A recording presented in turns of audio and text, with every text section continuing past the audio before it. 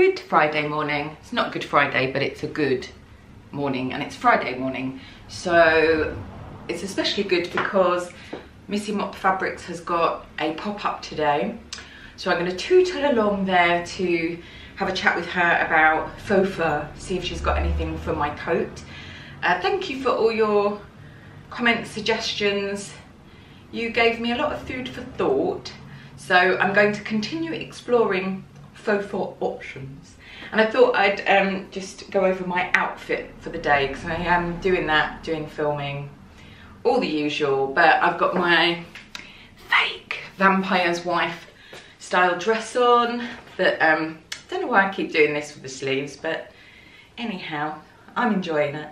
There's a video which I will link if you haven't seen it, and yeah, how I made that. Sleeves of Fabulosity. I've got my hair in braids. I feel like because my hair's so dark black, it's like negative space. For the prize, Lover's Eyes in silver with a little pink here to match my rosacea complexion, but actually to match the pink in here. And also going to do this really elegantly. Shoes, more Clark's brogues.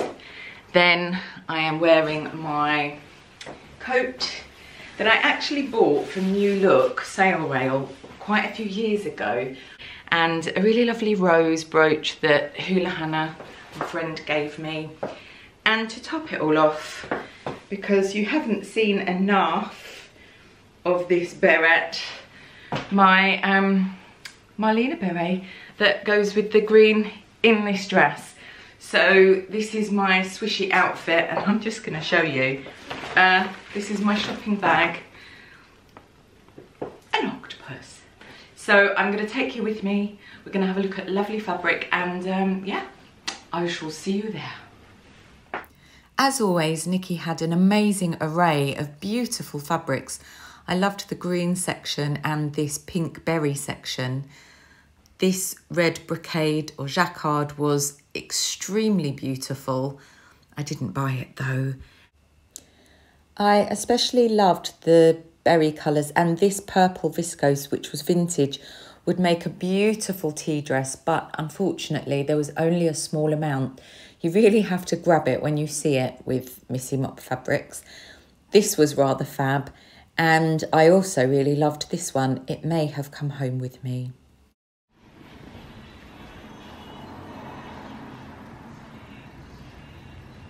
I've just got home from the pop-up, which was rather delicious, I think you'll agree. It was really lovely to see Nikki, and she talked through all of her fabrics. She knows everything about every fabric, and she speaks with such passion, and she loves fabric, I think more than anyone else I've ever met. And she has a really good eye, so she's moving more into vintage fabrics rather than just dead stock fabrics, although she still has that as well. But she's got an amazing collection of vintage fabrics, and I treated myself to a little bit of fabric, so I just wanted to show you very quickly. So as we know, it's Marlena launch day, and I really wanted to get a like a raspberry wool to make a raspberry beret, because berets were very much a thing that my mother loved, my late mother. And it was when I was with her that we found the knitting pattern for the what is now the vintage tassel beret. I altered it a little bit, but it was a really old pattern, and she had it, and I just wrote it down, and it was sort of with her that I actually learnt to knit. And then she loved millinery, and she loved making berets, so she used to make these sort of art berets, and I haven't got any of them, but her favourite song was Raspberry Beret. So the Marlena beret as well is something that kind of means more to me than just the, you know, just that it's a beret and it's a pattern and that's what I do. And really everything that I do, design, put out, work on, it all comes from, really comes from the heart, and it comes from a place where there's a very personal story. And so the beret love is very much, you know, tied up with my my lovely late mother. Anyway, I am digressing. You don't really need to know all of that, but anyway, sharing is caring. So I found this really lovely, it's Italian wool, and there's actually only, how much of it is there? There's 0.35 meters by 160. So I will be able to get my beret out of this, and really, really pleased with it. So I get to make my raspberry beret. Gonna have to find some really lovely lining in my stash, but I have actually got quite a bit of this left. What do you think? Would this make a good lining? Answers on a postcard. And then I picked up 2 pieces of the same. Here is a vintagey, I think it's vintage or dead stock, I'm not sure. What does it say on the label? Viscose. So there's about 3 meters here, because I am doing a very special October lookbook, and I need this fabric to make a dress, and I just thought very, very wearable. I am being quite good at keeping to my colours, which are, as we know, dark florals, black and ivory, shades of pink, and that lovely arsenic green, and a little bit of other green, and I might just add some metallics in there as well. So that's my colour palette, and I think these are all rather gorgeous. I've linked Missy Mop below, so you can go and have a look at her website and follow her on Instagram. And if you're ever in Hastings or wherever she's doing a pop-up, get yourself along there, because you will find things that you really won't find anywhere else. This isn't a sponsored video or anything. These are purchased, but she's a friend of mine, and I just really love what she does, so I want to support her. So it's Friday evening, approaching 7. I've prepped for my live stream with my patrons / coven, and we are doing a live crafting, making spangly pumpkins, which is just the best way to spend a Friday evening, really. I'm going to be making mine out of this, and got all my equipment, cauldron of tea, all ready to go. And look, hi, there I am in the screen. So that's what I'm going to be doing this evening. And what I keep doing as well, just to be careful of, is I keep getting threads caught, and it does pull your beads, so just be a little bit aware of that. I'm feeling very much in the mood for Halloween decorating. Now I've made these pretty pumpkins with my patrons. Good morning from a very sunny morning here on the coast. Not really one that us with more vampiric people are wanting to go out in, but out I must go because I'm teaching this morning at Jacob's, teaching a copy your clothes workshop all day.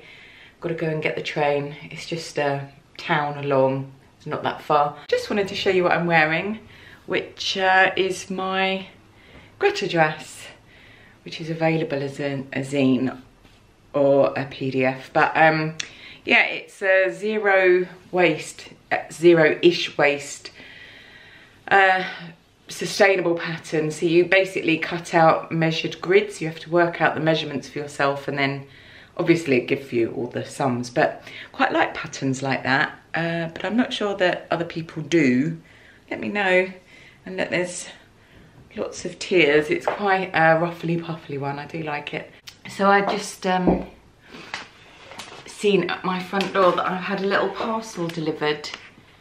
I know who it's from. It's from lovely Tom at For the Prize. He's popped this through my door, the naughty, naughty boy. So beautiful, look, it's just all wrapped up beautifully. So I thought that I would unwrap it here so that you could see what it is. I've been pestering him. Look, it all comes in a little, oh look, with a little, I'm gonna focus. Look, a little skull. He just like makes everything so beautiful. Oh, it's like Christmas. He's really naughty because he should let me buy these off of his website. Oh, yeah. Look. Oh, let me put this down.